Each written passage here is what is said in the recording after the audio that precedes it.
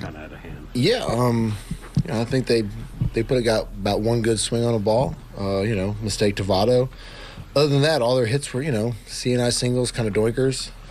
Some days all the hard hit ones go right at him, and some days all the soft ones fall in. So, it's kind of a tough break. I don't know, it's not necessarily unlucky. They're putting the bat to the ball, but not a lot of hard hit stuff. So not a whole lot went wrong on my part, really. The pitch to Votto, just a hanging curveball, is that what? Yeah, just a ball up. Put a good swing on it. It's kind of ballpark where you put a good swing on it, it's got a chance. I don't think that's a homer.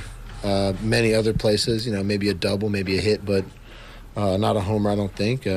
But again, put the barrel on it, not a bad swing. Got a good piece of it. But other than that, that's the only one I can really look back and say, that was a mistake. It's part of the game of baseball. You've been around a long time. Yeah. Is that frustrating to have a game like that? It is. It's frustrating on all accounts, but like I said, not a whole lot to change. I'm not gonna start tinkering with stuff because they doink me to death.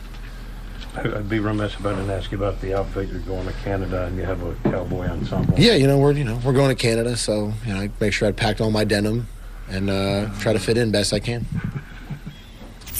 Speaking of the guys that are not going to Canada, how do you go down on Goldie and Arenado and I wish I had also not gotten the vaccine, but it's a personal choice. What do you wish you had not gotten? Because a lot of the stuff coming out about it I don't think is great, and I'm pretty healthy. I don't think it was 100% necessary, but I got it at the time. It seemed like a good idea, but looking back, it's one of those things maybe I'd rather have not gotten it.